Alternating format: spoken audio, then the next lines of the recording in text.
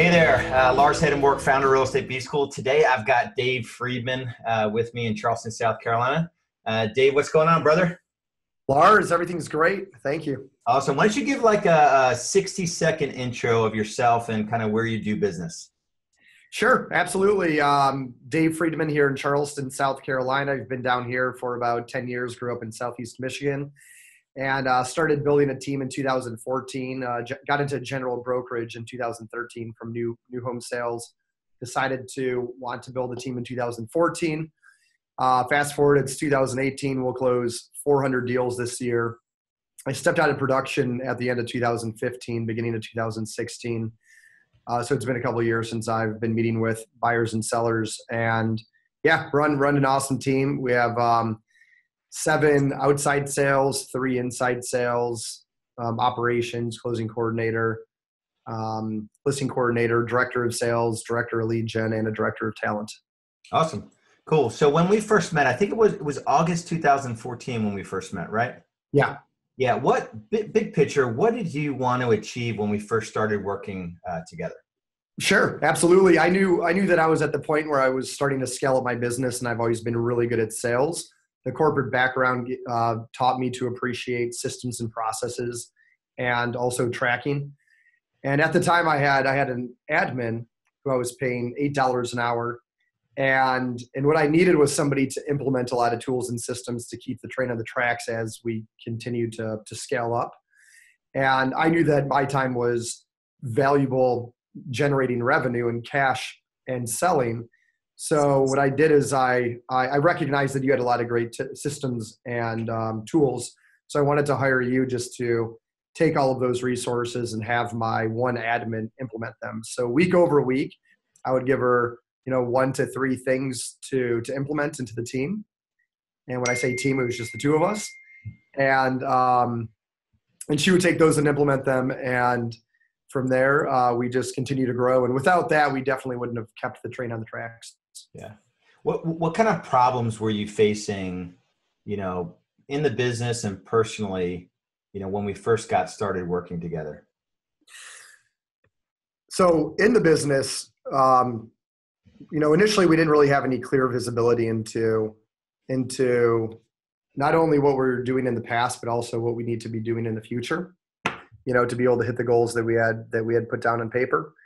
And so tracking it made, all the world of difference. And so, you have some great, technology and tools to help with tracking. And so by putting those things into place, it really helped with knowing whether we were on track or not on track. And before that, it was a problem just because simply I didn't know. Also, at the same time, I was scaling on my listing inventory. So there were, simple tools like at the time, the listing inventory balance sheet, which now we're using, some different kind of software that you've put together for that. But there were things that I would not have been able to stay on track without certain things to help me with those. And for example, I got up to 97 coming soon, active and pending sellers. There's no way that you could effectively keep up with that kind of inventory without a good system to help you with. Also recruiting, hiring, and training were big things too. And so again, you had put a lot of those models together. So we were simply able to swipe those and implement them into the business. And back in 2014, 2015, I remember back in that time, you didn't have a lot of bandwidth with your time.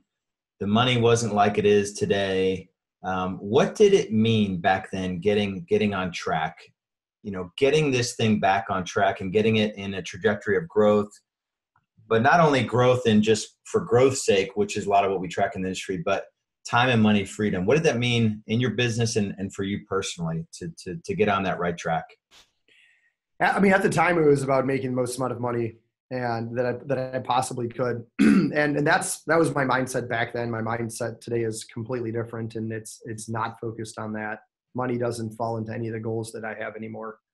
But at the time, it was about money and also spending more time with my family and friends. I had become just completely swamped in the real estate business, and it had literally crept into every single aspect of my life to where the only thing that I was spending time on was real estate. So at the time it was hurting my marriage, hurting relationships with family, and also relationships with friends. And so, on the personal side, that all needed to be fixed. Yeah. And so how many hours were you working back in 14, 15? I would say at least 80 hours a week. Yeah. And I know you're still a hard charger. It's better than 80 now, right? Oh yeah, absolutely. There's no question about that. All right. So let's get into the nuts and bolts of the things that you implemented. So specifically, 2 or 3 tools or systems that made the biggest impact in your business. 2 or 3 tools are said. The business tracker was huge. It's a 360-degree view of your business, and that's massive. If you're not tracking what you're doing in your business, then it won't be long before you're out of business, especially with a shift coming up in the market. So that's huge. Trello has been a huge asset in our business also, and it's a great piece of software, but it's also the way you design it and the way you set it up is what makes it function at a high level. And then I would also say, looking at budgeting correctly and, ROI correctly. Most people don't look at it the way they need to. And that's been a massive help for us also. Yeah. So let's go a little bit deeper into, and you mentioned recruiting and hiring as well. Let's go a little bit deeper into tracking, because it's the one thing when you say it to like a prototypical real estate agent, they sort of begin to sweat and shiver, and it kind of just freaks them out a little bit. Like I'd rather just, work with buyers until I'm 77 than start tracking. How was the implementation? Because back then you had an admin for about 18 months, you were slinging houses and your admin was implementing the systems, right? So talk about the implementation of that tracking system and how you were able to do it without getting so bogged down in it. I mean, my goal was to, push my foot down as hard as I could on the revenue pedal and just keep it there and producing cash. So that way we could continue to afford to purchase more leads and more people to help. And so as far as implementing it, it wasn't cumbersome for me and it wasn't painful for me at all. And it was largely because I had probably of the whole process about 3% to do with it. And my admin implemented the rest of it. And, she's an amazing person. When I first met her, she was working as a hostess at a pizza place and they were cutting back on her hours. So she needed something else. And I was in like desperation mode. So I hired her. And, and my point with that is, to put these things into place in your business, it's not rocket science and it's not complicated. It's just a matter of getting somebody to do it and staying consistent with it. So, as far as the amount of time that I spent on it, I literally would look and try to figure out which was the next best tool that we needed to implement. And then I would give it to her and she would take care of it. Yeah. Awesome. So it's not like she came in with a 20-year history or work experience in real estate and she did all this for you. She just was eager to work and you kind of gave her the direction, one tool system at a time, and she was able to implement it for you. Yeah, absolutely. I think she was just out of college at the time and living with her parents. And I mean, it was, not, I don't even think she actually went to college, but anyway, point being, you don't need somebody that's very high level to put this stuff together for you. Yeah. Let's talk a little bit specifically about the results that you've achieved. So talk about 2013, 2014, production numbers, stress, hours worked, and then let's talk about every year since then. Kind of just give a few minutes on what the progression has been in Real Estate B School. Sure. Single agent in 2013, I sold 30 homes, and then hired a buyer's agent and an admin in 2014, and we did 60. And then 2015, we did 127. 2016 we did 197, and then we did 270 in 2017, and we'll do 400 in 2018. Awesome. I was definitely working about 80 hours a week, 2013 and 14. 2015, we made some really, really good hires, and I was able to get down to about 50 hours a week when I was working, and I took off about 15 weeks that year. So Haley and I took some serious vacations and travel and, educational retreats and things like that too. Yeah, in 2013, 14, what would the vacation look like in those years? Um, if I actually did go on a vacation, I was working the entire time. Like Yeah. if I actually did leave Charleston. So I And would say none. in 15, 16, 17, and this year, how many weeks total in those 4 years do you think you've take or will take? At least 15 a Yeah. year at So minimum. Yeah. And all, I'm down to about 12 hours a week in my business. And because we're so growth minded, I create a lot of work for myself that is not necessary for us to sell 400 homes this year. So at this point, I'm spending as much time as I want to in it. yeah. So when we first met, what were any hesitations you had about real estate B school, or kind of in your mind objections that you were kind of circling through? Like, I almost didn't join because what? Um, I had zero hesitations. I had done so much research on all these different kinds of coaching programs out there. To me, it made sense because I always felt like it is a more business minded coaching program, and there's amazing content and coaching as it relates to sales. And there's a lot of organizations out there that do an okay job at that, right? However, this is about every single component in the business. It's about leadership, it's about sales, it's about training, recruiting, onboarding.